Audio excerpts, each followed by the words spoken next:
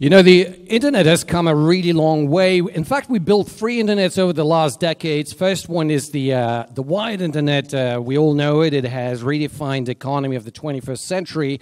And we went on then to develop the mobile internet. We went from 2G, 3G, now we have 4G, and tomorrow, like almost literally tomorrow, we're going to be on 5G. And the 5G internet experience actually is almost as good as the 4G one is almost as good as the wired internet. In fact, you never ever look up at the little logo saying 3G or 4G as long as you're on 4G, right? The only reason you look up is when you drop down maybe to 2G or 3G. So we've done a great design, and then we moved on. We said, what else could we connect? We have connected computers. We have connected every single mobile device on the planet. You know, what else can we do now? So we decided, hey, let's connect things. So we designed the Things Internet, or the Internet of Things as we know it. It's been in making for quite a while. Technology is ready, maybe demand not so much, but at some point, I presume we will have connected loads of sensors and actuators all over the planet. And time goes by, and then in 2014, 15, I was kind of thinking, you know, we have done this now for decades.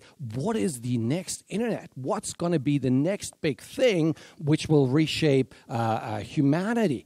And the inspiration came when our King's College doctors came back from Sierra Leone treating really the Ebola crisis. King's was leading UK's national response down there, and they were saying a very simple thing. They're saying, you guys, you know, we really lack skills down in Sierra Leone. None of the doctors wanted to travel because it is a very contagious and dangerous area. And the skills they needed weren't very complicated. We're not talking about surgery. We're talking about palpation, taking temperature, a human being being with a human being. And I thought, hey, why don't we just bring together our best networking technologies with our best robotic technologies, throw a little bit of AI in there, because that was already hip back then in 2014, and we build a new internet which would allow me to virtualize skills no matter where I am. So I could imagine any doctor in the world helping any patients anywhere else. And yeah, I gave it a name. I called it the Internet of Skills, and I want to talk you through that journey we've gone through in the last years in designing that type of internet. And I thought, you know, once up and running, maybe in the year 2020,